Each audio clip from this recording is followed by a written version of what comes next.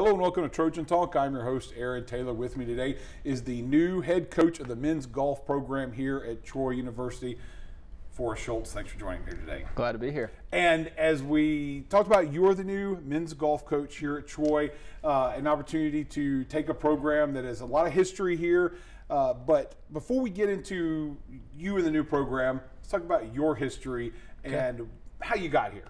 Sure. I am a Division II coach at Henderson State University. Prior to coming here, I played collegiate golf at Henderson, graduated from Henderson, had the opportunity to go back and help that program out. We weren't very great when I played, and that was kind of my whole passion to get into college coaching. So I had a vision early, and fortunately, guys and girls, because I did both there, took to it really well, and we had a lot of success, won a lot of championships, won a lot of tournaments along the way, and ultimately gave me the opportunity to come here to Troy.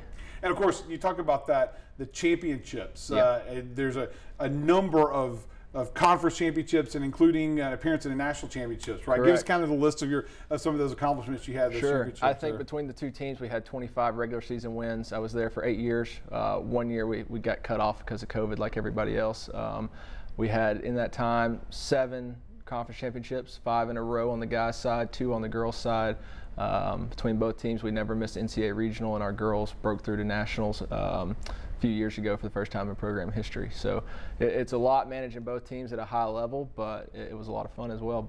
And of course, you talked about you played there and got to come back and coach, and that's something that a lot of people don't get that opportunity to do. Right. You put your playing days behind you, and your connections. You maybe go to events at the university or something like that. Yeah. But what is it like being able to go back and coach at a place that you graduated from? At that time, it was exciting because I knew that when I was there, we never quite got what we wanted out of the program, and so I knew there was opportunity to grow as well to other clubs and places to play, and I had a real vision of how we could do it, and it just so happened to work out. And then when the support came along, they were able to build a great facility down there as well, and so that really kind of steamrolled everything along with it. But I think it's just from college, those last years of not being as competitive as we wanted to be, and having the opportunity to go back was very exciting. So always going to be grateful to Henderson for giving me the start and everything. Really. That opportunity. And, but let's talk a little bit about making the jump from 2 to 1, and what kind of expectations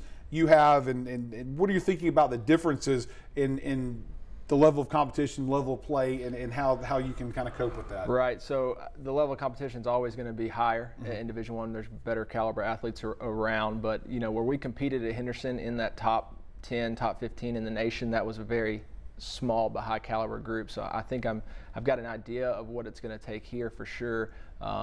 With the facilities that we have here, it's just a no-brainer to be able to bring in great athletes here, honestly. And that's one of the things where one would think that, I guess, in the spectrum of sports, golf may be the one where there's a little bit more parity because it's more of an individual sport. So you're dealing with the individual athlete. So there could be a little bit less of a jump between 2 and 1 in that regard. Correct. Yeah, and it's one of those deals where I think if you can coach down there successfully from 2, it's easy to come up to 1. You don't have to. Golf's great because you don't have to be 6'7" and jump so high and run so fast. A lot of little guys and all sorts of shapes and sizes get it done. And so being able to identify and develop is something I think I'm good at, and I'm excited to do that here.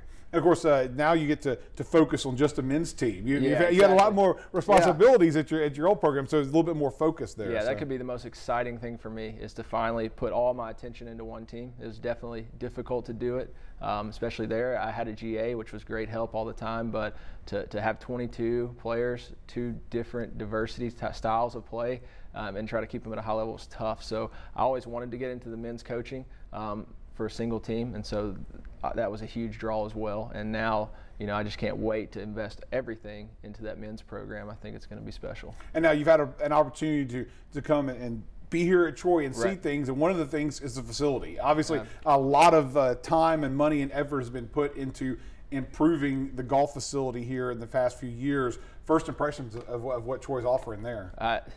I'm just thinking, how soon can I get players down here to see it? It's beautiful, breathtaking.